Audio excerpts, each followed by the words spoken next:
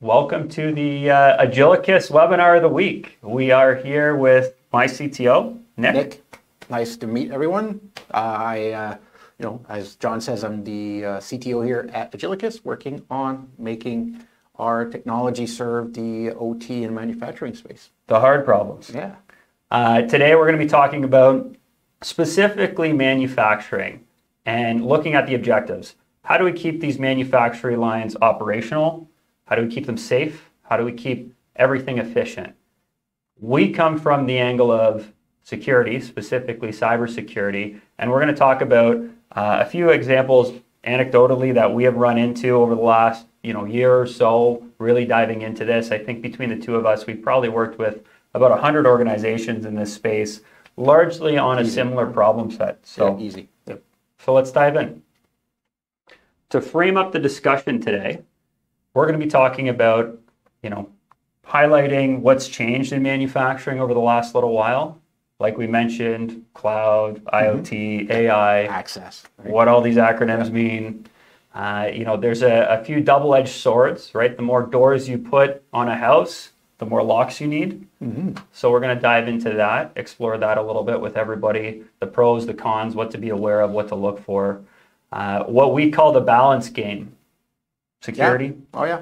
Efficiency. One that hasn't been considered for a long, long time, right? And now we're sort of faced with that balance, so that we sort of have to get into the mindset of security by design. And that's important in this area, right? Because we're dealing with systems that are 20, 30 years old that weren't designed to be on the internet in the first place. Yeah, we'll talk about that. It'll be interesting.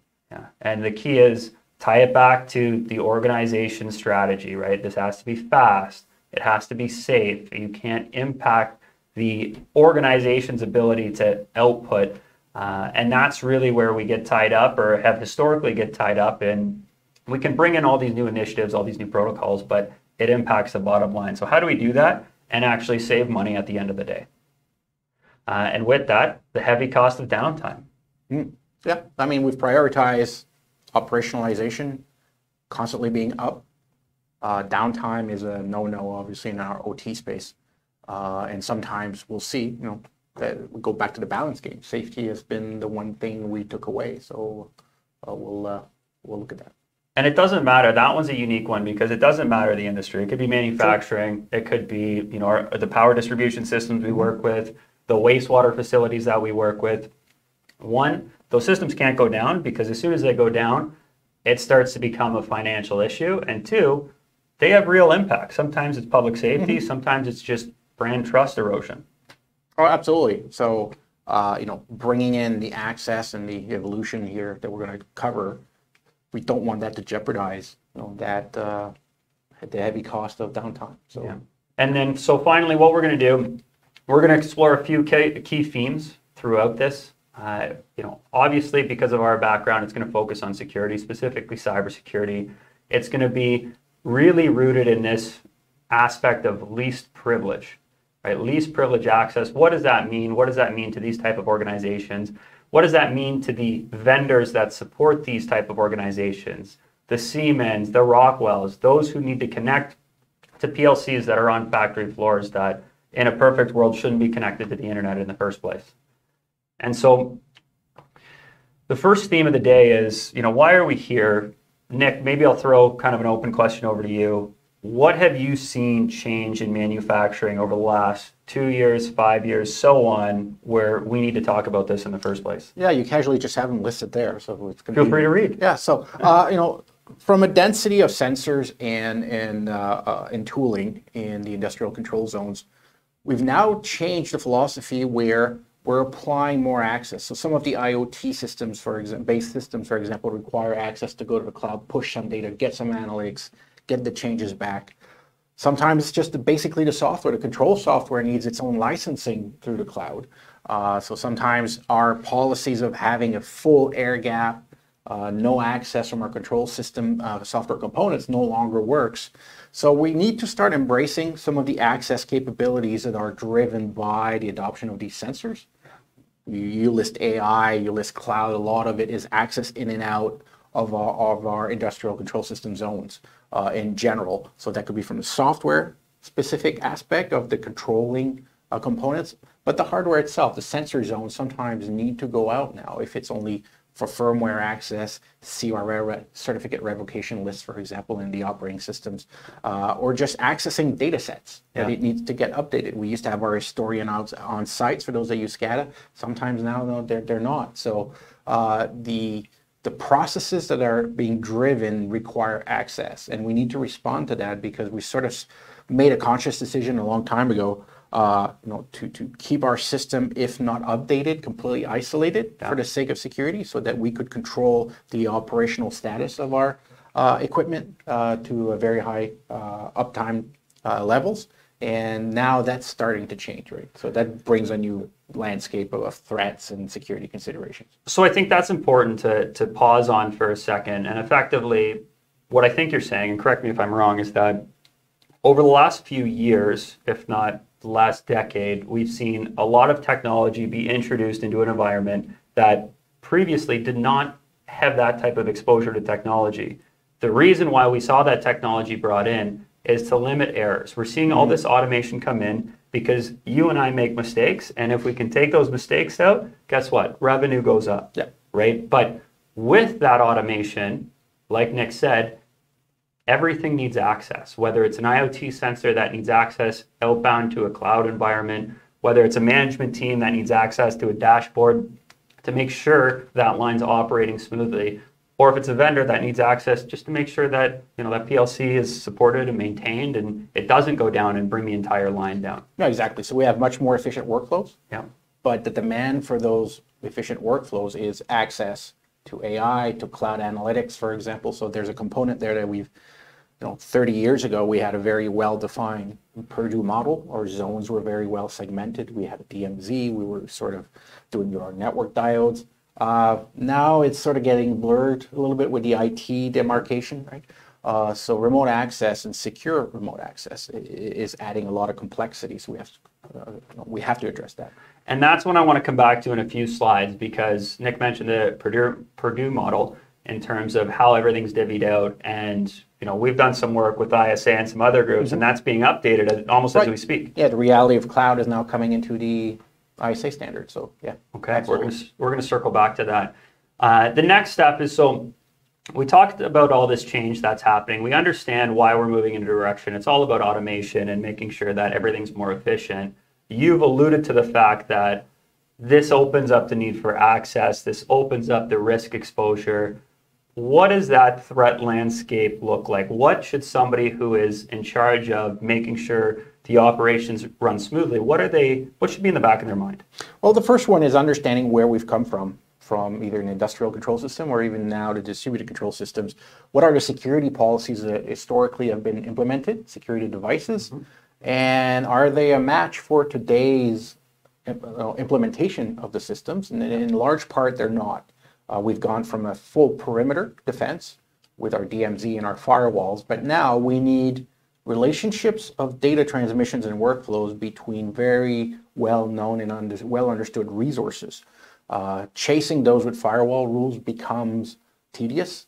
And more than that, once we're breached at the perimeter with a traditional firewall setup, the consequences are pretty dire once people are inside our OT system. And we've seen time and time again ransomware and crypto lockers.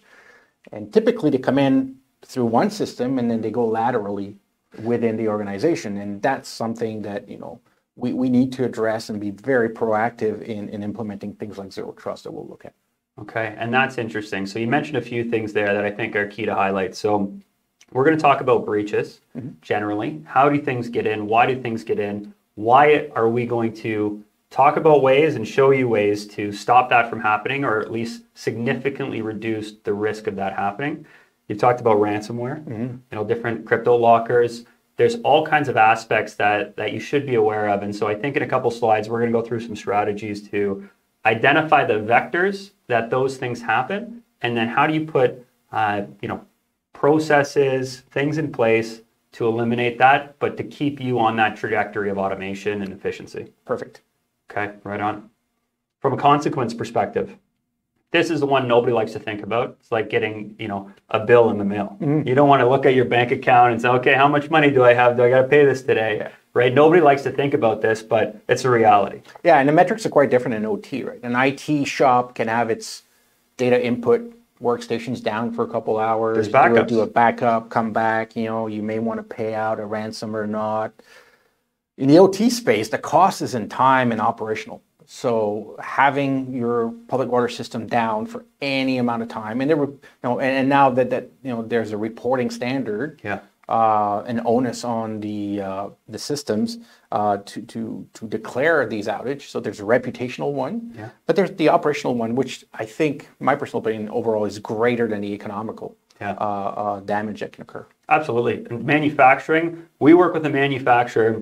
They ran into an incident unrelated to cybersecurity. They had to take one line down of their plastics line. Yep. And what happened was, because of that, they have to shut everything down, clean it. And the restart is just expensive, right? It's ridiculous. Yeah. So you multiply that out by, time and time again throughout the year, you start to see some pretty serious impacts. Yeah.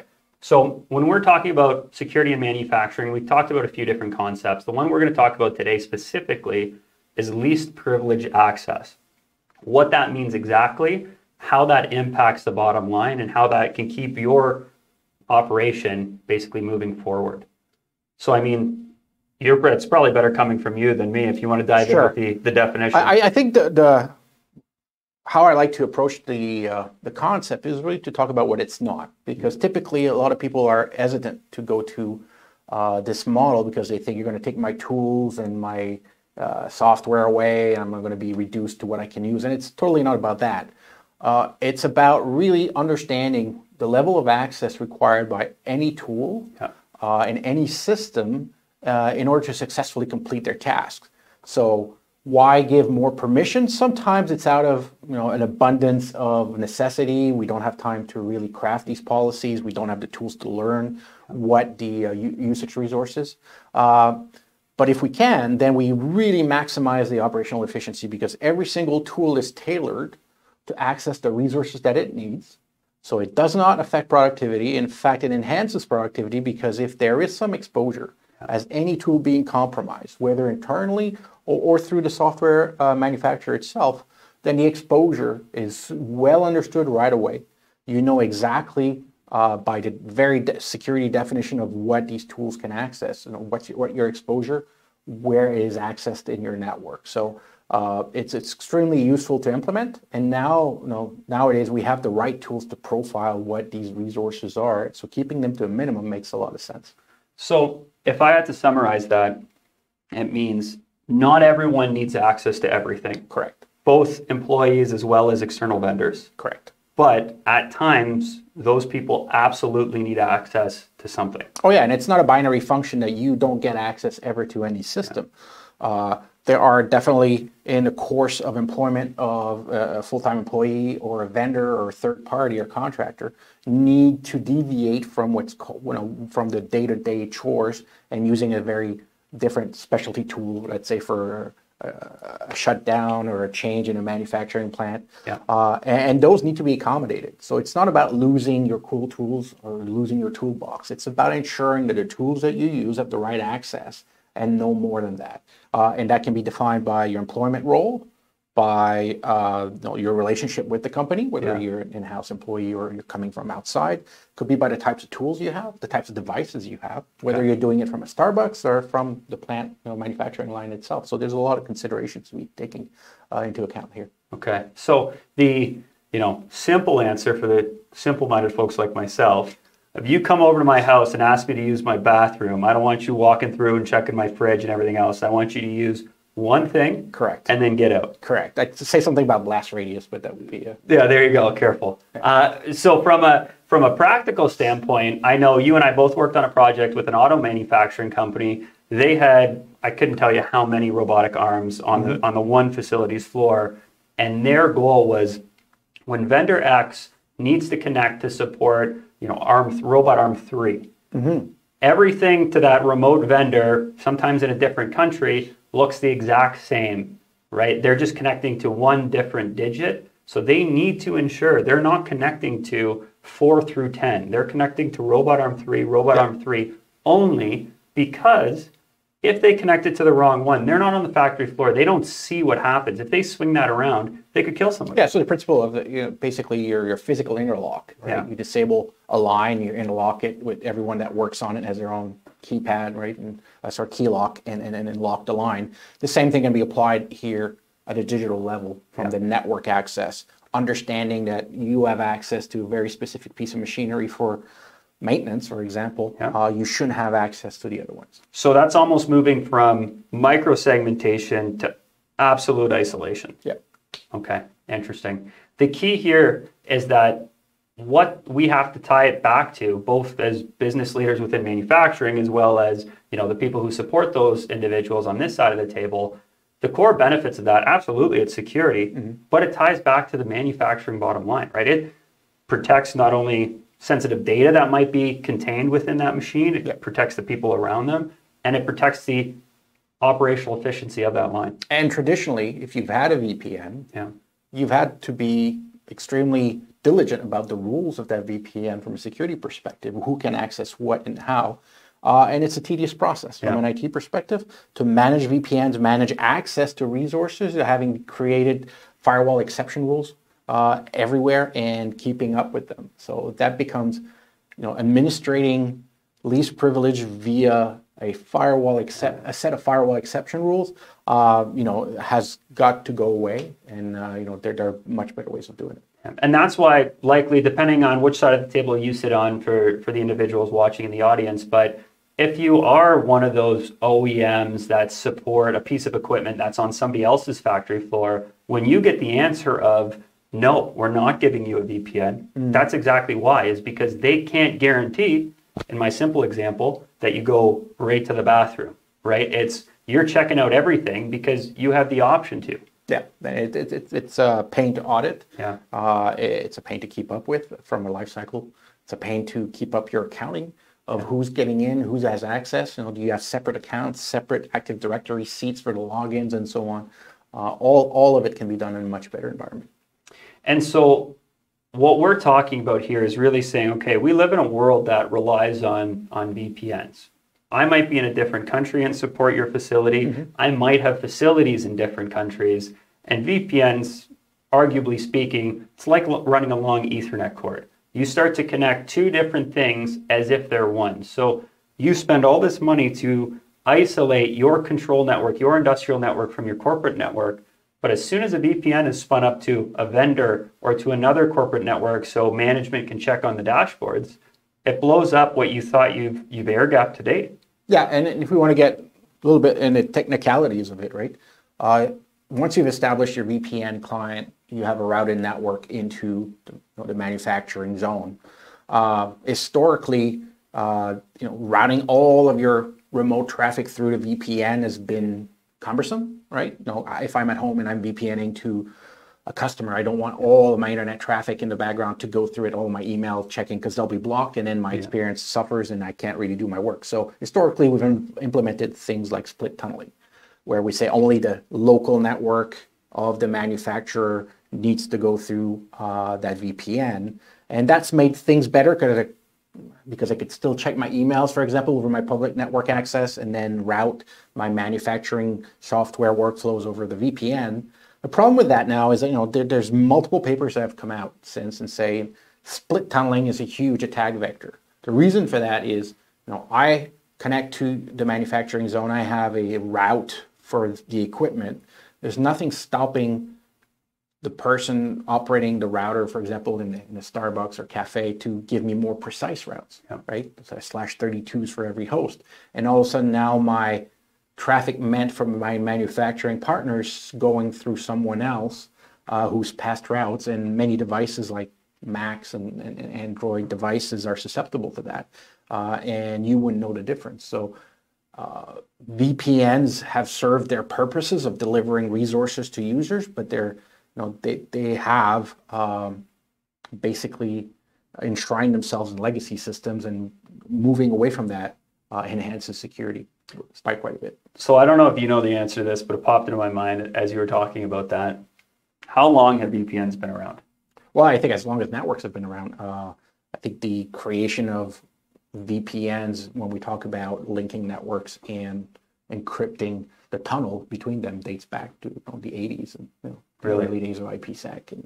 And then, so there's ways to make it better, and they have made them better over time, but it's time for a new process. Yeah, we've gone from like layer 2 L2TP to IPsec to our IKE sort of security associations. We moved to TLS-based VPN to try to be a little higher level, less cumbersome. Overall, the N in VPN is where the problem lies. It's a routed network between two entities. So whatever is on your network that could be on your machine that could try to go and traverse east-west on my manufacturing zone is still going to occur. So for some individuals who may not have had the benefit to see some of our other, more technical webinars, when we're talking about the difference between VPNs and how they operate today and their use today, and we introduce concepts like directly connecting to applications, directly connecting to PLCs without connecting to the network. Yeah. Explain the difference. Well, the difference is we've used VPN.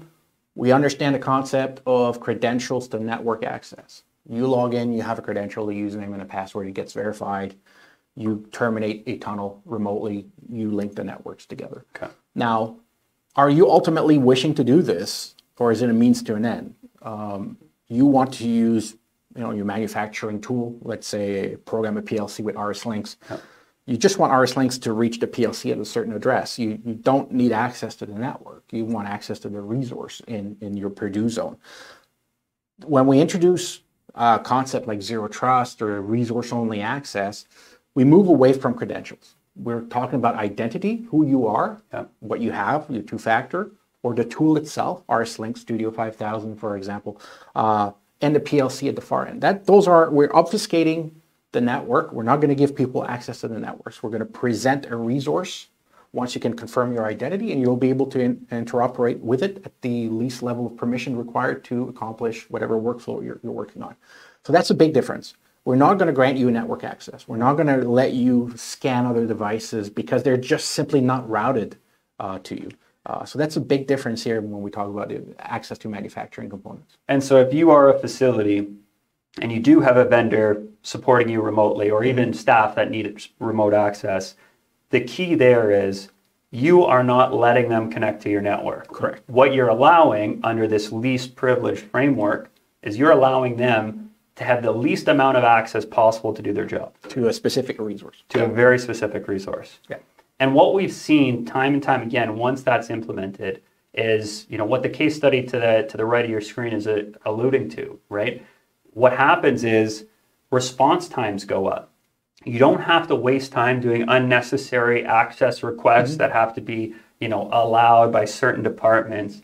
There's access when access is needed. Yeah. Almost instantly. We have manufacturers overseas, European-based, that can launch their industrial control system tooling locally, on their corporate land and have immediate access once they can provide their identity and vouch for that, access to industrial control systems overseas in the United States and the Midwest. So they don't need to VPN. They don't need to dish out individual accounts for VPN. They don't need to be in secure location. They don't need to fly over and be connected to the LAN. We deliver that seamless integration, components to control tools. And I don't think I have to make the stretch in how response times have to do with operational efficiency, right?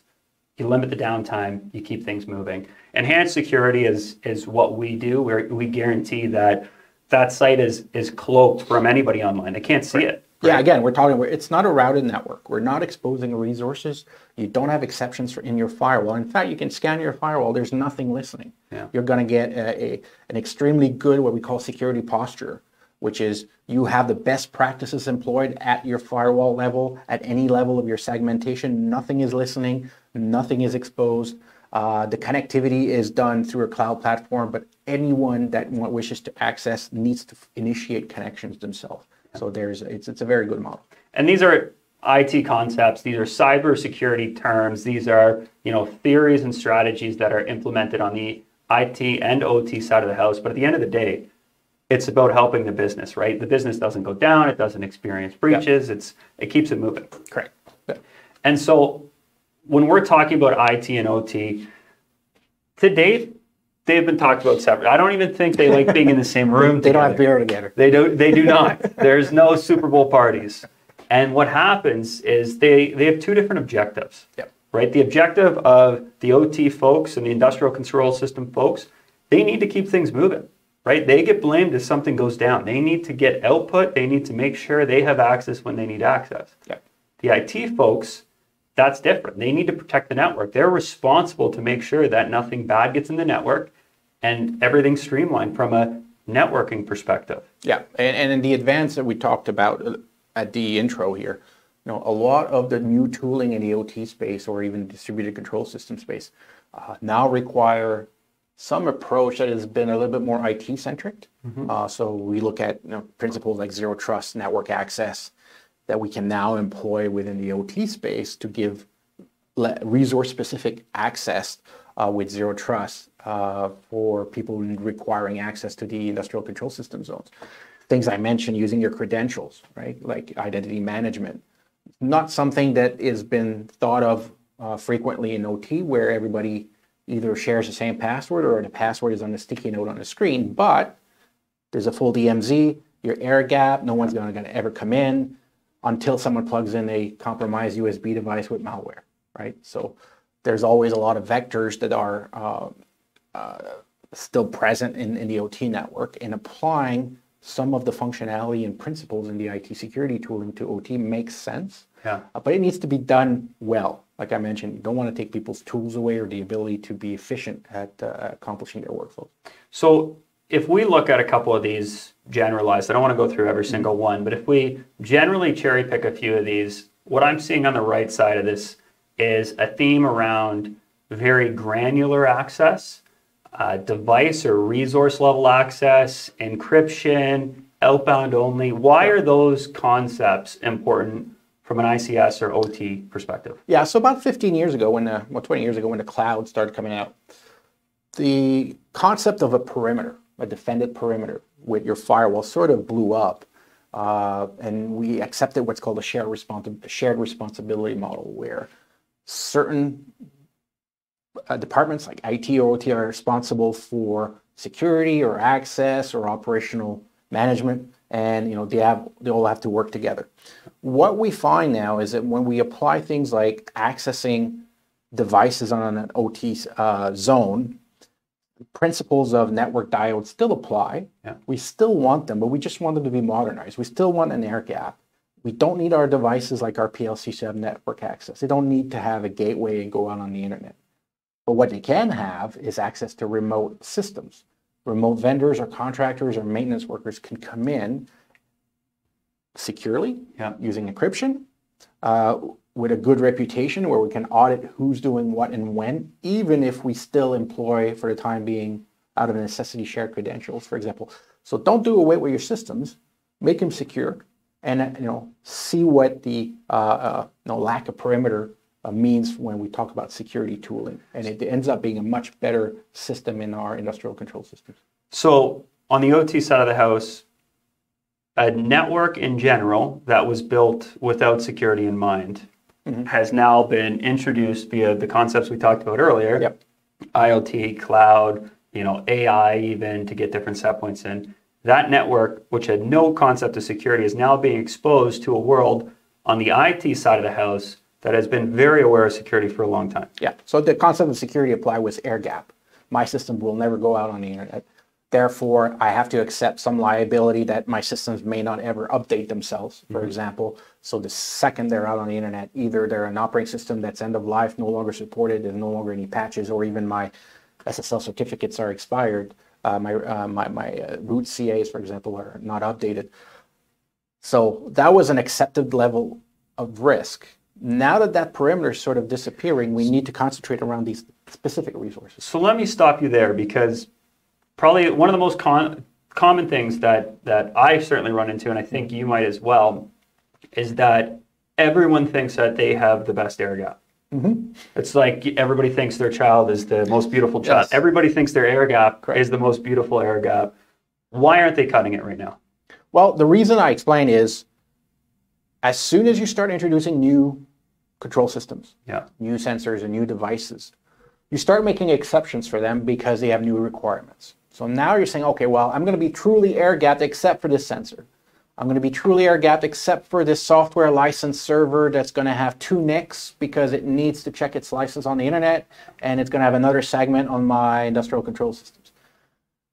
So we start making exceptions, and that's where the lapse occur. It could be historically someone having a compromised laptop that they bring on the onto the network. People used to pride themselves on having my IT laptop and my OT laptop, and then all of a sudden they start merging, and then sometimes a guy, just for this time, I'll plug my IT laptop on the OT network. So it's a story about making exceptions to my perfect air gap. I have a child, but he has a couple blemishes, right? Yeah. And ultimately, you lose control from a life cycle management of what these exceptions are and where they are, and understanding then the impact of one of these devices being compromised now is huge because you've made these exceptions. You have your devices that may not be updated from a security perspective, and that's where your air gap fails. Okay. So out of necessity, you've made exceptions. Over time, your air gap becomes imperfect and unmanageable. With the new tools that require some level of access, you're no longer capable of having a 100% true air gap with new tooling. You say, perfect child. How many locations have I been in where I've been stated that this is a fully air gap network and there's a 4G LTE modem on the wall? Nearly all. And you're like, where is that going, right? So the reality is you can approach this with a zero trust approach of having each resource individually managed from the level of outbound communication that it has, who can have access to it in a secure manner, and understanding the impact of any compromise on the network. So I want to dive into that, and I think the next slide may talk about that specifically. And before we do that, I want to frame up one thing because it's something that I think you said and I run into very, very often. So when I open the conversation about air gaps, my network's totally air gapped, it's perfect, nothing crosses, okay, great. What happens when you have an issue with one of the lines? What happens when a PLC goes down? And that seems to be the gotcha because it's a very, very difficult use case, right? I have a vendor, Schneider Electric, Rockwell, Siemens, that need to get remote access just in time to make sure that they clear that air, that line doesn't go down. Yep. And what's being done with a perfectly air-gapped network, they spin up a VPN, they give TeamViewer access, they open some kind of door that blows that air gap open, right? And it becomes a surface for exploitation, yeah. So with that, when I go and pull up this slide, represents, obviously you're familiar, yeah, there you go. Represents what we're doing in this space, which is, from an outcome perspective, the outcome is exactly the same. From a usability perspective, it's drastically easier because we take all the security that we've talked about and we make it invisible. Correct. But tell me the difference between what we're doing here and that specific PLC remote support example. Right. So this slide combines a number of approaches and systems. So we talk about identity management. I want to give that vendor emergency access to that PLC you just mentioned. Do I go in my VPN concentrator, create a username for them with a password and give it to them, say don't share it, it gets shared anyways? Yeah. So on the left-hand side, we see identities. So if I'm going to give you, contractor or manufacturer, access to a critical device on my industrial control zone, I want to make sure that it is you, and I want to be able to audit this and make sure that even if I have a weak username and password to access my HMI or my PLC, that it is you accessing it. So I'll use identity management. Okay. I'll let you identify yourself and use your personal or corporate credentials to access this resource. And that way, if you're connected to an Office 365 or Microsoft Shop with Azure AD, for example, then I have the verification that you've done this. If your employer requires you to use multi-factor, then I have that added benefit. If your employer does not require you to do multi-factor, but I wish that you did, I could implement that as well. Or if you didn't know. Correct. So I could say, you can come in, but you need to use a multi-factor, and I'm going to prompt you for a one-time password, or use the crypto kit on your phone or your laptop to come in. That's the first thing. In the middle, what I'm doing then is I'm not going to expose that resource from a VPN perspective. I'm going to front end that resource and protect it. Okay. All right. Think reverse proxy, but that's sort of selling it short. I'm going to allow you to access this device via public cloud infrastructure that is very well known, very well understood, and very well protected. You're going to have to show your credentials, and once those credentials are verified successfully, I am going to tunnel your application traffic. Let's say you have a PLC programmer or RSU, for example. I'm going to let you use that tool specifically on your workstation, and only that tool, to come in through the cloud interface. And I'm going to deliver that traffic only to that PLC at the top there that's highlighted, in this case an HMI or a dashboard that we see, regardless of where you're coming from. And I'm going to do that through a little piece of software that I'm going to run on your secure network called the connector by Agillicus. What that connector does not listen. You can't connect to it. It only ever connects through your firewall out to our secure cloud using TLS. So now I have two secure mechanisms. I have connected you securely to our cloud, and I've connected a connector device, the Agillicus connector, to the cloud, both securely. Two outbound connections. Two outbound connections. That firewall does not have any exceptions for inbound connectivity. There's no inbound connection attempts. You can do a deny star dot star on that firewall. Extremely clean security posture. Your hygiene is top notch at that point. Once that's established and I have a session token confirming your identity, the resource you need access to, the level of permission you want on that resource, I'm going to establish a transport virtually over that entire connectivity end to end. That's going to allow you, the person, regardless of where you are, I'm going to allow it, to access that very specific device, that HMI at that very little port. I could build a web application firewall on top of this. Now I'm going to secure this end to end. Once that's established, let's say you have some nefarious or compromised software on your laptop. It does not have layer 3 access. It cannot route to that device because it's not in your routing stack.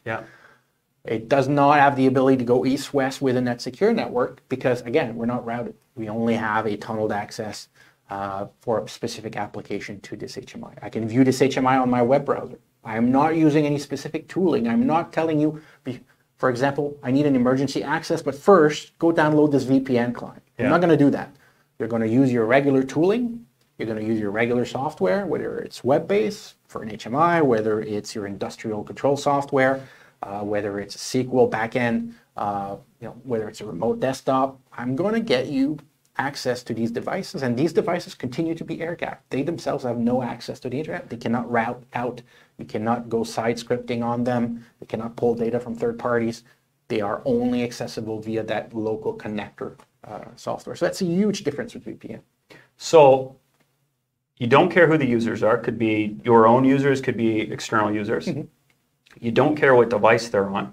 Correct. Because you don't care about the posture of that device. And I'm not issuing you credentials. And you're not issuing credentials. Simplified from the user side. From the right side of this diagram, you only want to give them access to one very specific thing on the network. So what you're doing under this least privileged framework, under Zero Trust, is nothing else exists to them. Everything is a threat. I am only ever going to give you access to that very singular resource, and a resource means a service. It's not a part of a network. It's not a segment. It's not even an IP address. It's a very specific resource on that workstation or on that PLC, the very specific TCP and port, but I'm going to also ensure you're using the right tool to come in. From an air gap perspective, you're making a single outbound connection out of that site, right, to the internet. Correct. From a user perspective, you're making an outbound connection also to meet that at our broker. Correct. You're not making a single inbound connection. Correct. There is no piercing inbound of that firewall. Correct. And the resource itself doesn't have internet access either. It's walled off from the internet. Correct. And so that air gap now stays intact. And that's where we have Zero Trust. Okay. And so speaking specifically to, I don't know if we have any Rockwell folks on the call, but let's poke a little fun at them.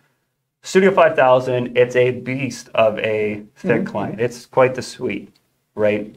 I'm a user supporting a remote manufacturing facility. I'm running that on my laptop. There's a couple different deployments, I understand, but I'm running that on my laptop.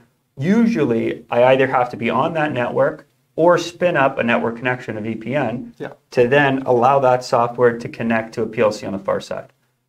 Explain it in this regard. Well, in this regard, I call you in emergency. I say, I need you open up RS links and check the firmware or the communication status of my PLC, for example.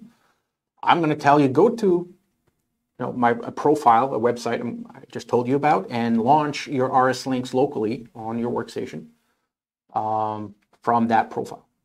So I'm going to get you logged in. You're going to say, I want to start RS links on my workstation. You have not installed anything. Your regular software installation still starts.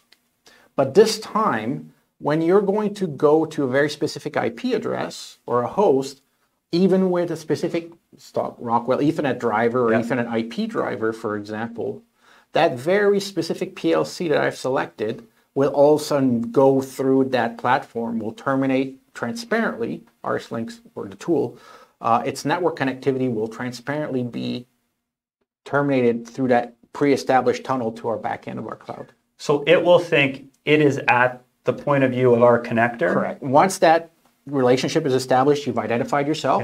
So from a user behavior, the only difference is as soon as you say, I want to open that PLC, your browser is going to pop up with your corporate login existing. You say, John at contractor, look at your two-factor. If you have one, you're going to put it in. And then once your identity is verified and you see the return from that phase on your browser saying, okay, now I know who you are, immediately you'll see your tooling connect. Everything just works. Exactly. You haven't started a VPN client. You don't know what the remote IP is. All you see now is that that PLC based on the IP or the host name that you're used to using is now terminating as if you were plugged straight into it.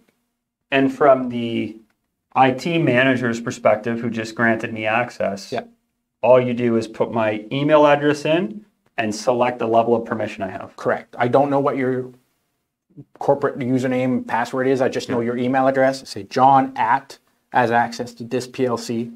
Once John has gone and authenticated, let's say Office 365, I now have a full audit from Microsoft as a shared identity provider that you have accessed this, you've used your two-factor, and you're at this IP address, you're using this tool, and you're now coming into my network. And Agilicus handles the rest. You don't have to spin up accounts, spin down accounts, it just works. Correct.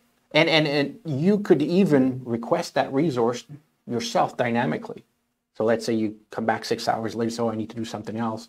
You could go back into that platform and say, hey, Nick, I need access again to that PLC tomorrow from 4 a.m. to 6 a.m. Could you grant this? My phone will buzz. I'll roll out of bed. So John still needs to do some stuff. I'll say, yes, John can do it again tomorrow morning. So we're not just talking about operational efficiency from the manufacturing line perspective. We're talking about productivity from the teams. Correct. Right? You're not wasting time going back and forth, waiting for an answer. Okay, spin up this account. Oh, you created the wrong thing. He got the password wrong. Change the password. Yeah, the impact is huge. Yeah. It's the platform handles it all. Yeah. And so that's where we've seen some excellent results, to be honest. Quick diagnosis, we all know we want that, right? Immediately address the concern, get remote access into the hands of people who need it, fix the problem, right? Minimize the downtime, minimize the actual production loss. No truck roll. Yeah. No truck roll. Yeah. You don't have to come to site. You don't have to figure out or hack a way together to do it. From both a team's, internal teams, and a vendor's perspective, you centralize how everything's done, right? You unify all these systems into one thing where exactly what you just said. All you got to do is worry about an email address and what level of access they have. And you don't have to wake up IT to make exceptions and provision VPN accounts. And that vendor can request access. Exactly. Right? So it enhances that kind of collaboration aspect, right? Okay, I can give you access. Okay, log on, view my screen. I clicked here, here, and here, and then it blew up. Why did that happen? How do we fix that, right? And that it's not just the user to machine. We're talking in an IoT world, thing to cloud. M2M, machine to machine, or even EVX, be equals to anything. Sensor to sensor, sensor to cloud, cloud to analytics, back to management software. We talked about the scenario where you access it, but the reality is very often with the cloud integration, it's machine to machine with crypto credentials that are issued for these devices. And going back to that previous slide, you have IoT sensors, you need to get that data at least into a dashboard, if not into a data lake or some kind of cloud environment. Our method of getting that outbound also does, you don't open up any ports. It doesn't pierce that air gap, but it keeps it intact. And only the devices that you selected can communicate. And so, from a cybersecurity perspective, it's great. We can, jump up and down all day and say why it's secure and why you need security. But at the end of the day, it comes down to the results. What kind of results are we seeing? I mean, this year alone, what did I mention earlier? Between the two of us, at least 100 different use cases. And so increased efficiency in terms of dollars. I cherry picked one. Obviously, it's a good one. I'm not going to cherry pick a bad one. 15% is what they calculated, right? They had a calculation of what they traditionally see in terms of an efficiency loss, downtime due to this or that or a delay, and what that translates into $5 million annually, right? Error reduction. Humans make errors. I forget to kill this, anything that's not automated. I forget to kill this person's account. They left the company. That vendor still has access. It's a prime attack vector for all the time. You and I talked to a major airport. What did they say? Oh, we got to review our VPN accounts. Our VPN accounts. We have 30. We only have 5 vendors. Yeah. Right. So there's that kind of error. So they also had a calculation of how much was attributed to that over the averages over the previous years.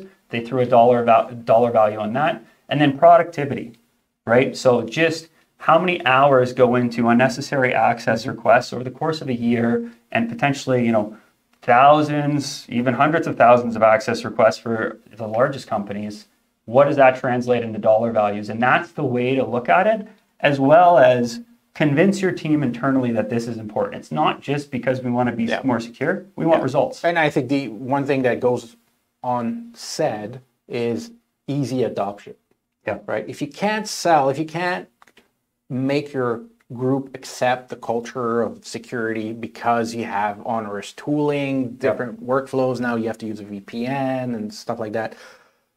Acceptance of the security is paramount for people to use it. Yeah. Otherwise, they'll find ways to circumvent it. So if you don't have any new tooling, you don't need new clients, you don't have to provision new software. You tell your employees you do it the same way as before with the same tools as before. Then acceptance becomes a thing, and then you become more secure by design overnight. Yeah, the same logic in terms of automating the factory floor goes into security. Correct. A lot of things from a networking security aspect or point of view that you were doing manually because it's necessary, automate it. Have a platform do it. Yeah. Right. What does that translate to? This whole time we've been talking about tailored access. Nick's more important than I am. He needs access to everything. I shouldn't be trusted with hardly a screwdriver. Just give me access to the minimum things that I need to do my job. Yeah. Right. So granularity in those permissions. And the types of resource, the types of access, when they need it. Yeah. Right. Very important. Yeah. And in our world, we refer to that as role-based access controls. Right. If you're part of the HR team, you only need access to the HR applications. If you're part of vendor one who supports, this one line and facility one, that's all you get access to. And if you're a special case, you're the power user, you need access to everything, then you can continue to have that. Yeah. Or request more access. Or request it. Yeah. Right. From, and this is done dynamically, right? It doesn't, you don't set it, you can set it and forget it. Zero trust. Every time you need access, we verify it. Therefore, every time your access could be different depending on your needs and use. Right? Yeah. So it has to be flexible. Flexible from a management perspective. It can't take all day for you to dish it out. Yeah. Flexible from a user perspective. We can't jump through hoops just to get our job done. And then from a workplace perspective, how does this translate into an actual impact? Well, the impact is everybody has the tools to do what they need. When we talked about the impact on the workflows, every transaction now can be audited. I don't have to shut down my line if I think it's been compromised or if I think there's a network failure. I know at any given time if there is a breach, how the breach occurred, what the source of the breach. I know the facts of my breach if they ever occur, and I've limited the blast radius because I'm not permitting resources to try to go sideways or east-west within my network. Yeah. So now I have a network safety, my human safety, right? And I understand from the point of view of risk management and compliance, even from insurance perspective, Yeah. I can deliver all the goods now. I know exactly what has occurred on my network, what my time to remediation is, and when my impact is. And I think that's important. And that's all of the concepts that you just said, probably in those last 2 or 3 sentences, is what we strive for. Yeah. So not only in the world of operational technology, for the past few years, we've been leading the standards. We're now seeing, I think, in your discussions with different, groups like NIST and ISA, they're starting to implement zero trust and cloud, right? Yeah. So we'll see with ISA, for example, the concept of accessing cloud for analytics, cloud for IoT. So that's going to be the reality very, very soon. Yeah. The guidance on zero trust coming out of the White House, for example, as best practices, we need to heed that. And if it's come to the point that the White House is mentioning it, so it means it's been there for a while. Government is so advanced, though. They're always first when it comes to things. Then it boils down into it has to be user friendly. Not just because things are more pleasant, but because the individuals that we work with, we can't take anything for granted. Correct. Right. It drives adoption. Yeah, and we can't assume that not only are they willing to jump through hoops, but they're able to jump through hoops. Yeah. So it has to be dead simple. Yeah. And finally, the people have been hesitant in moving towards cybersecurity on the OT networks just for the sake of usability. Right? It's always been a little bit of a compromise. Like if I start having to do lifecycle management and maintenance and understanding what software works with what patch level, then I'm kind of screwed.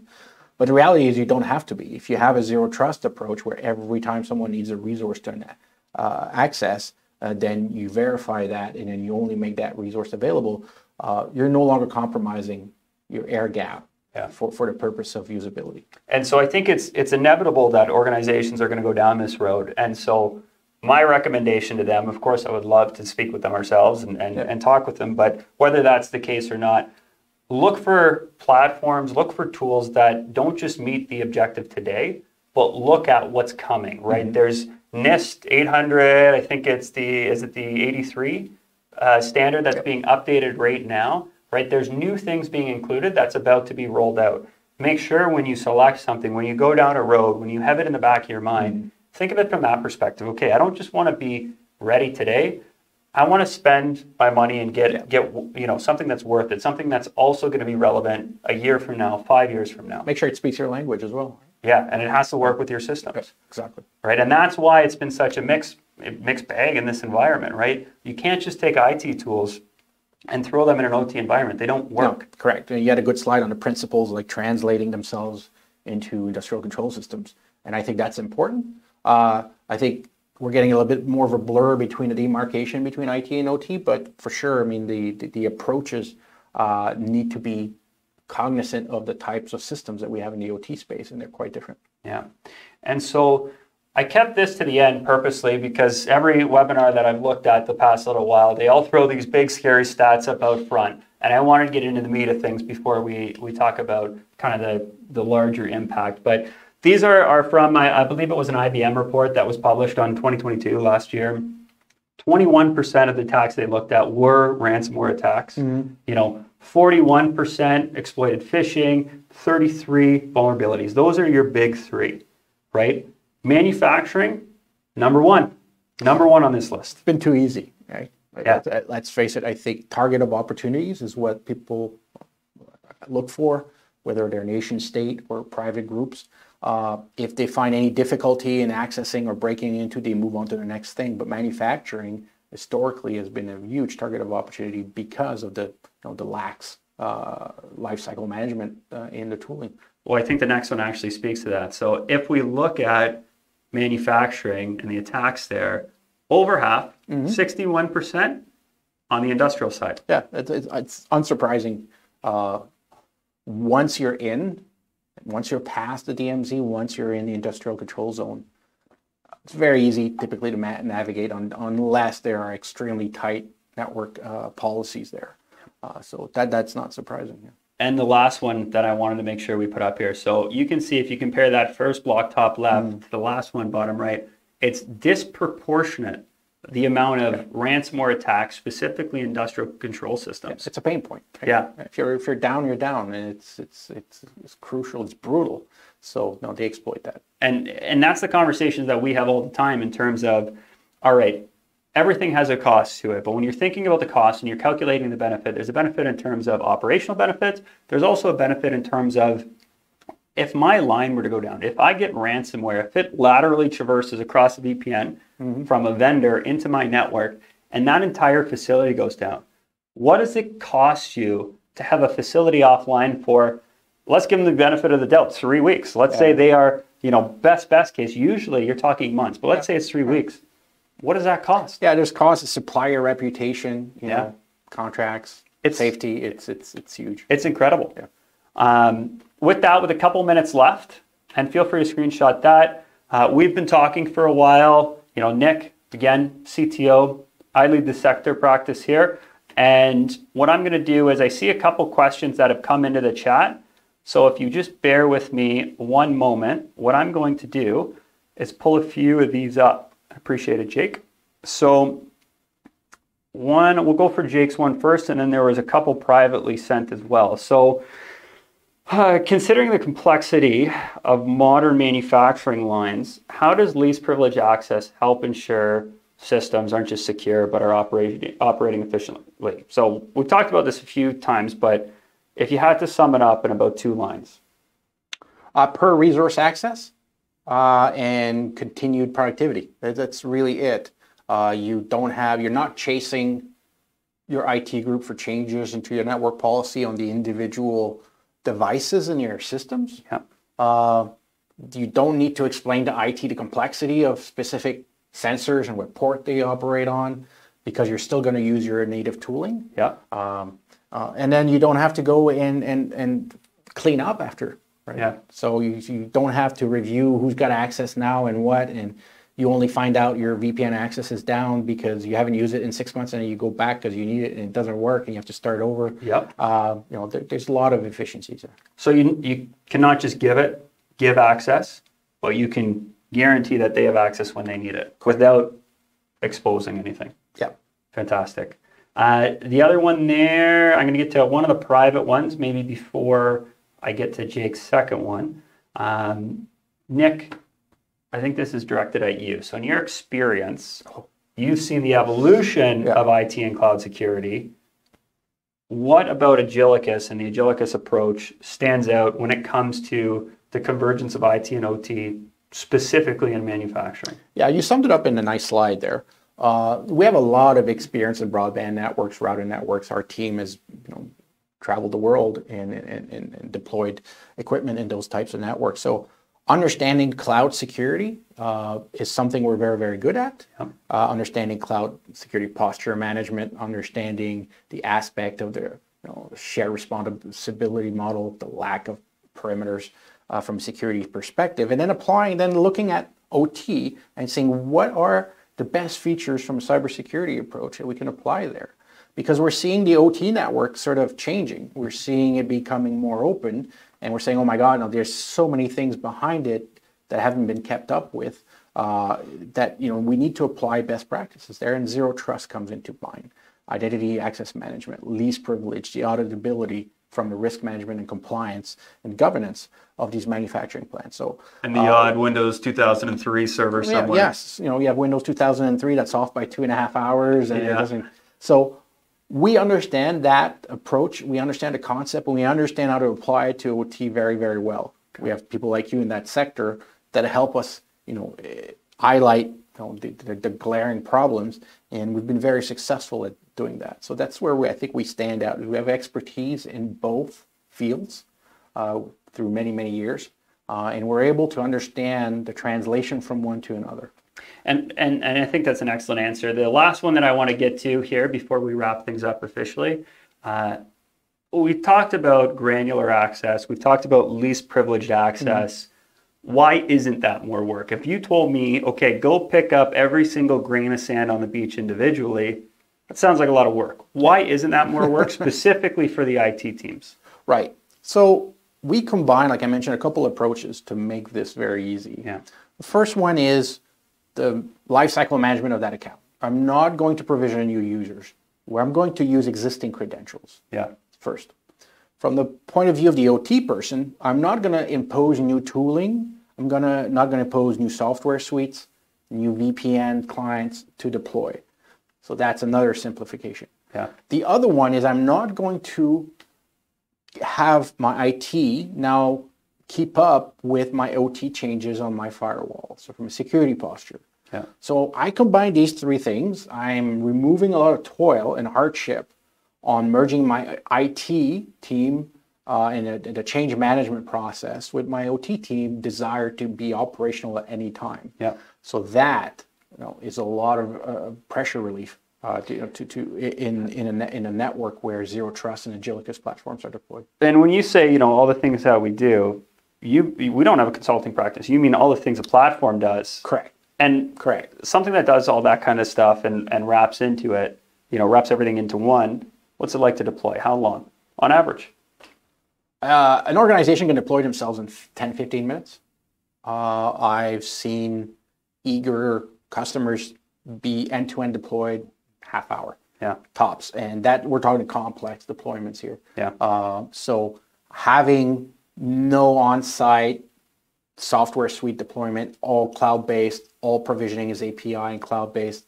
The only thing that goes on-site that I mentioned was a small piece of connector, which is completely ubiquitous, runs everywhere, very easy to deploy. That's 15 minutes, 30 minutes being conservative even. And I think, that's a great point, because the thing that comes up with us time and time again, how long does it take to deploy? I've tried to go down this road before, it's months. Yeah. Right? And so we're talking not even an afternoon, potentially shorter than this webinar. Yeah. Oh, yeah. And so with that, we'll leave it there. I want to thank everybody for joining this week's Agilicus webinar, looking at making sure manufacturing lines are kept safe, efficient, and secure. Yeah. And if you're watching a replay, I hope you enjoy your August vacation. There you go. Take care. We'll talk to you again soon.